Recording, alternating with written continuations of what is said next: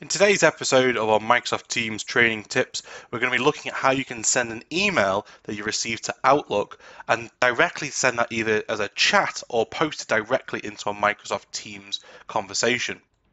So let's say, for example, I've got my email here that I received, and I think this is a really interesting email. I want to share this with either a team member or my whole team.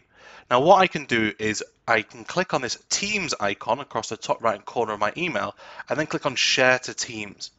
This is then going to pop out a box for my team on the right hand side, and I can then choose where I want to share it to. So I could choose to share this directly to a colleague. So I'm going to select, for example, George, and then click on share.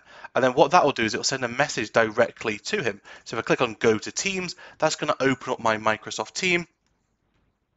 If I go into my chat and go into my conversation with George, I can see that that email is now sent directly to him. So I might just say, what do you think about this?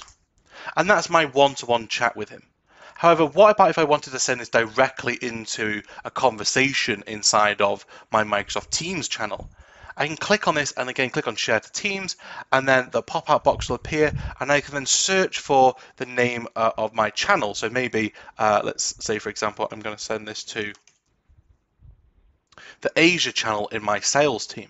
So select that, then click on Share, and that's automatically.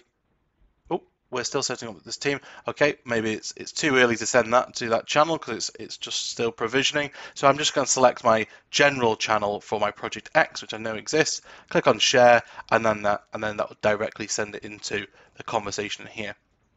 So there we go. It's posted in here, and if I just come back out, go into General, we can then see what it will look like for everybody else. So this is now posted here, and I might want to tag in my whole team and say, please take a look at this and let me know what you think.